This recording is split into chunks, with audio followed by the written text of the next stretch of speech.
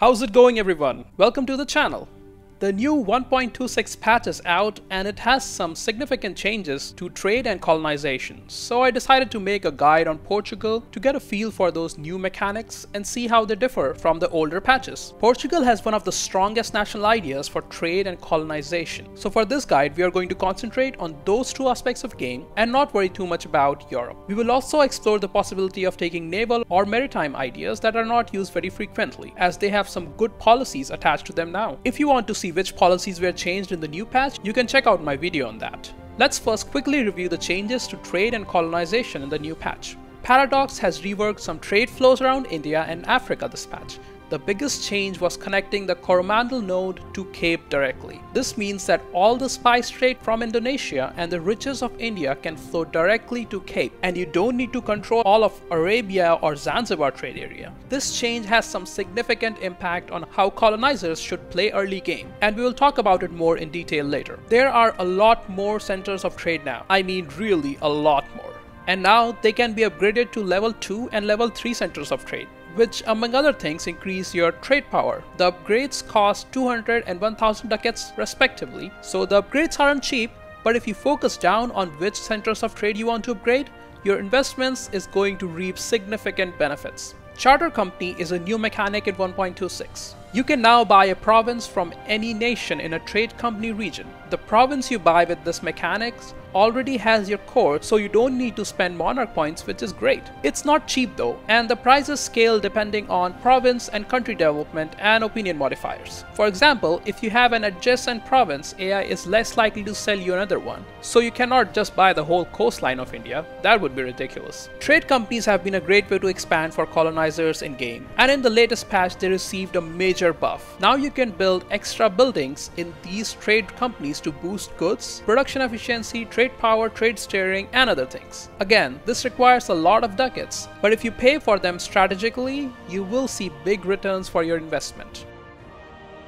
Let's look at some colonization changes next. The policies around colonization have been streamlined. I think devs did a great job here. There are some policies that you'll pick when playing as a colonizer, and some of the new policies associated with them are amazing. For example, you will almost always take exploration and expansion ideas for extra colonists, settler increase, and trade perks. Now you can get minus 50% native pricing, which means plus 50% extra native assimilation with the new policy. And since your first policy is free, you can get that perk for no cost. This is a significant boost for colonizers, giving a small goods produced bump and really increasing colony growth. You can also use your colonizer to upgrade development in your provinces now, although I don't see much use coming from it honestly. You might use it late game when you don't have provinces to colonize, but the return from it is probably not worth the effort. The jury is out on that mechanic. Now that we have reviewed all trade and colonization changes in the new patch and DLC, let's start with our opening moves for Portugal. I should reiterate here that this guide is for playing as a pure colonizer, and we are basically going to ignore Europe. It doesn't mean you aren't going to conquer provinces, because we will do that a lot. It just means that we will play to Portugal's strength and build up our forces and economy from there. You get some scripted document advisors at the start, so take the discounted level 2 admin and the discounted level 3 diplo guy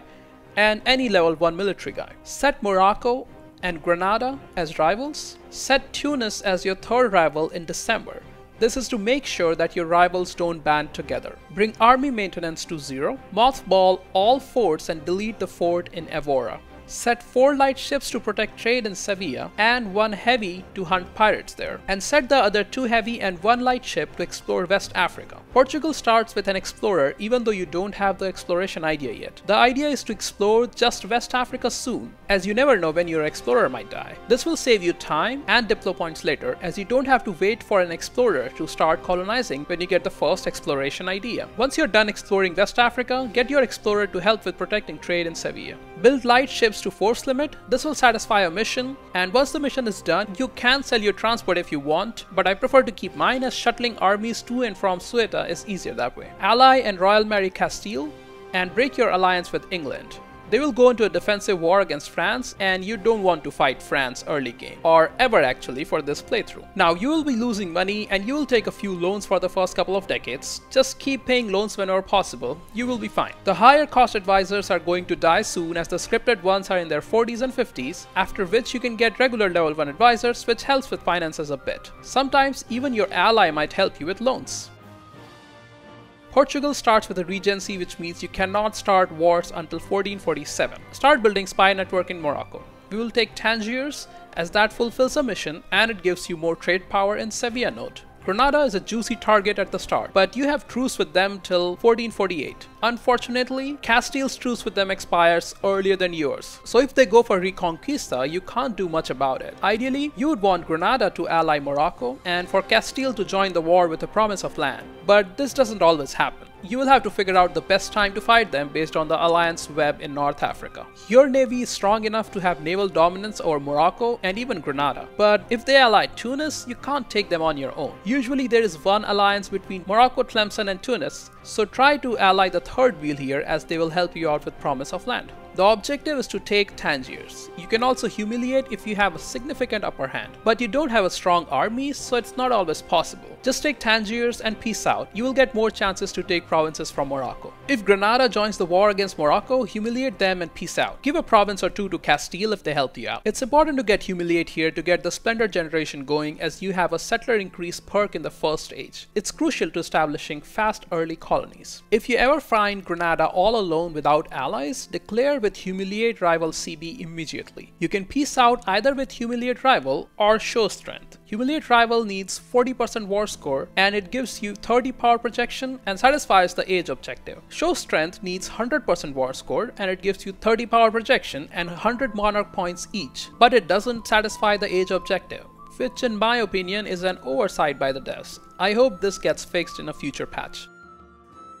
You need to beeline to Admin Tech 5, then get the first colonist as soon as possible and start colonizing Arguin. In the older patch, it was beneficial to start colonizing the new world first, as that gave you more money quicker, and it also guaranteed your colonial dominance over the new world. But this strategy changed in the new patch because of the changes I mentioned earlier. Your top priority here is to get full dominance of the Cape node, as that's where most of the money is going to come from. So your plan for colonization will be West Africa, then Congo region, then Cape. This strategy will guarantee that other colonizers don't get any significant trade power here, and it also completes few missions. Keep an eye on the missions. Portugal gets some really good perks from it. As soon as you see any other colonizer starting to colonize the new world, you should spare a colonist to start colonization there too. You will have the settler growth advantage early on, so you should be able to beat them to the first colony, which means you get the benefit of Treaty of Tordesillas. Always prioritize the centers of trade first, then fill in the rest of the provinces.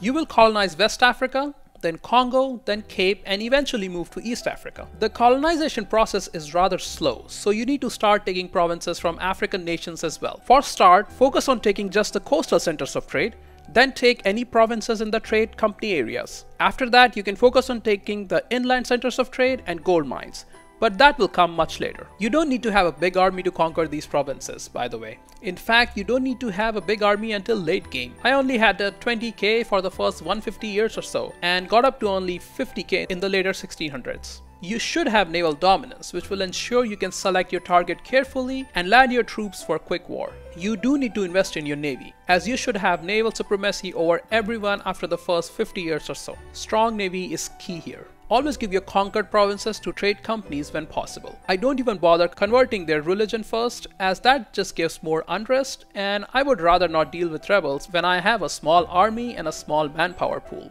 The religious unity hurts for a bit, but we can fix that later with the humanist idea group. Before approaching East Africa, see if you can get a province from Kilwa as a charter company. They will sell you Sofala, which is a center of trade, and it gives you a foothold for conquest later. Do this before you get a colony there though, as adjacency negative modifier will deter any country from selling you provinces. Or if you don't have enough ducats, you can just go the usual route, colonize and conquer.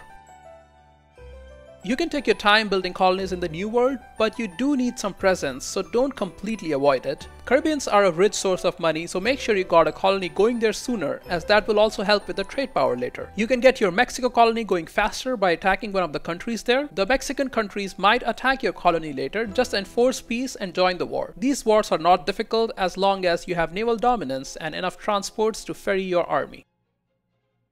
Start your colonies in Southeast Asia as soon as you can. There are some serious rich provinces there, which will give you a lot of trade power. Fabricate and attack countries with weak allies. Again, as long as you have naval dominance, these wars will be easy. The provinces here will give you a launching base for future wars in India and China.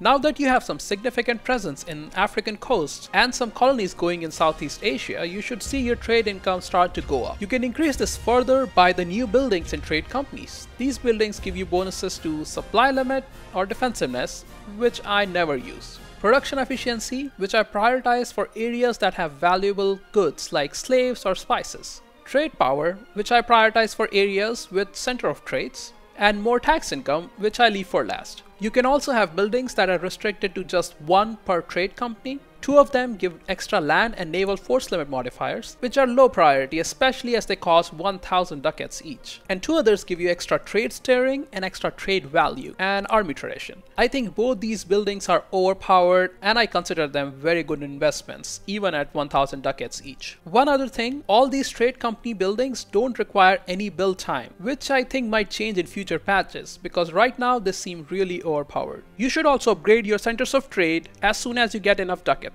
Start by upgrading the ones you own in Sevilla, as you need a lot more trade power there. Sevilla node isn't an end node, and you need to make sure the outgoing money is minimal. Again, the upgrading of centers of trade doesn't take any time, so as soon as you have the money, click the button. There are a few restrictions though. You cannot upgrade when at war, you cannot have more than one level 3 center of trade in the same area, you can only upgrade a center of trade if it's in a state or a trade company. The number of level 3 centers of trade is the same as the number of merchants you have. But as a colonizer, you will get merchants from all your trade companies and all your colonies and idea groups. So you can have a lot of level 3 centers of trade. Basically, upgrade all your centers of trade from Sevilla to Ivory Coast node to Cape to Zanzibar all the way to India and Southeast Asia to at least level 2, and you will be rich beyond belief. I know we said we won't be paying attention to Europe, but we can be a little opportunistic when it comes to getting some provinces from there. As I mentioned earlier, Sevilla is not an end node, and you need a lot of trade power there to restrict outgoing ducats. For this, you need all those juicy centers of trade from Castile in Iberia. Yes, it's time to backstab Castile or Spain, and France will help you out with it. At some point mid-game, you need to backstab Castile or whoever is the dominant force there. France will demand some provinces, so give them some land too. Take as many centers of trade as you can, especially Sevilla and Toledo. So France is going to be a long-term ally now, and it's important to have them as allies, so you don't get attacked in the mainland while you're ferrying your armies across the globe. France will desire some of your provinces, so keep improving relations with them. One of the things to watch out for is to be careful when breaking the Treaty of Tordesillas. If France gets their colony before you somewhere, you can let them have it. It's okay to give them one colonial region. For now, you have plenty of areas to expand in. Another way you can take European land is by royal marriages and PUs. Keep an eye on the disputed succession tab and try to royal marry any nation with old ruler and no heir. You never know when you get lucky. Your objective in North Africa is to take control of Safi trade node, and taking over Morocco is not that hard. If they are allied to Ottomans, just wait till they are busy in another war, but make sure you release subjects here, as Berber provinces have 50% increased coring cost, and you don't want to spend all that admin points. By 1700, you should have complete dominance over Africa and Southeast Asia trade nodes. Now you will be swimming in money, and although you don't have the strongest army, you can just throw mercs in the meat grinder against whoever is the strongest in India and against Ming. Late game objective is to get all those trade company provinces if you are keen on it. Next, let's look at ideas. Of course, you will start with exploration for early colonization boost. Next, go for expansion to continue the colonization dominance. Next, you should take a military idea to buff up your army. Either offensive or defensive is good. By this time, your religious unity will be suffering, so you need to go humanist. Humanist also has some good policies. I don't recommend going religious as you cannot convert provinces in trade company regions anyway. With the new patch, I recommend going naval next, as having the naval dominance is key and naval ideas have some new policies associated with them which makes it fun. Next ideas are up to you. I would go Diplo for the extra diplomat and policy, then quality for some army buffs and even more overpowered navy, and finish it up with either another military idea if you feel you need more firepower, or go trade to get more merchants, which means more level 3 center of trades, just to see how much money you can make. Exploration expansion policy is a must. With it, you can change your native policy to native trading and still get no native uprisings while having a small boost to goods produced, along with a lot of native assimilation pop-ups like this one. Exploration naval policy gives you extra 20% naval engagement, which means your ships fight 20% better, ensuring your naval dominance. Humanist exploration policy gives you more settler increase along with an extra 50% native assimilation. That means with the earlier policy, you get 100% native assimilation. This is a significant boost to economy and settler growth. Expansion naval policy gives reduced liberty desire in subjects, which is helpful as you will have a lot of subjects. Later, you can get more policies from trade idea groups for more trade power and steering if you just want to keep making money.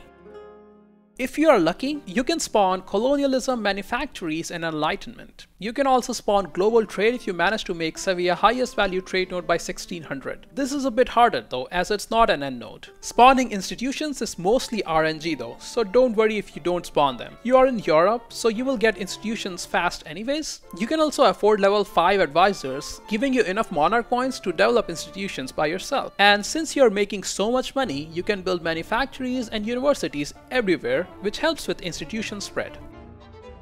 I really like the Portugal mission tree. You should try to follow it as they give you some amazing perks and claims. Portugal also has some really good events. One of them, Vasco da Gama event, that you get from completing a mission gives you the province of Goa for free. It's a province for free. It's amazing. In my current game, I have played till 1679, which basically puts me at late game. If you look at it, my empire doesn't seem so big. I only seem to have a few provinces here and there, but my finances tell a different story. I'm making almost 800 ducats in income, which is insane in 1679. This shows you how important it is to target key provinces in the relevant trade areas. It also helps that I have 17 merchants directing trade, and that means 17 level 3 centers of trade and a whole lot more level 2s. Since I have so many coastal provinces, my naval force limit is huge, giving me even more trade power with light ships. And I get free power projection by privateering my rivals. Also, my naval tradition is ridiculously high because of high number of level 3 coastal centers of trade.